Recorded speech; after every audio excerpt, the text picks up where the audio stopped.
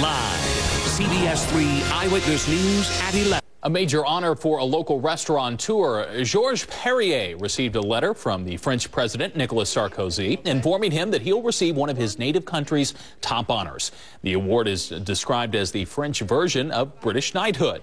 Perrier was selected for his culinary talents and his contributions to French society.